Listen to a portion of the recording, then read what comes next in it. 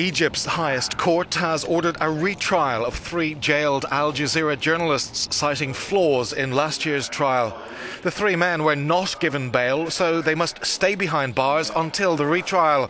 They were imprisoned on charges including spreading lies to help a so-called terrorist organization, a reference to the outlawed Muslim Brotherhood. One of the defense lawyers explained,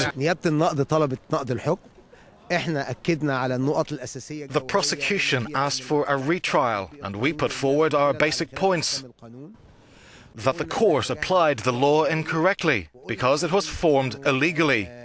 It ignored the defense and believed that everyone working at Al Jazeera belongs to the Muslim Brotherhood, and that is illogical, he said.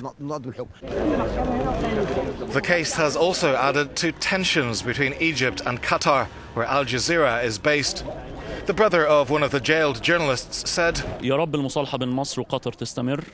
I hope the reconciliation between Egypt and Qatar continues and is reflected in this issue in a positive way.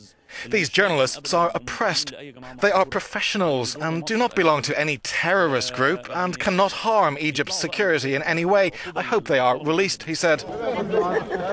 The trial was condemned by human rights groups and Western governments. Our correspondent sent this report from Cairo.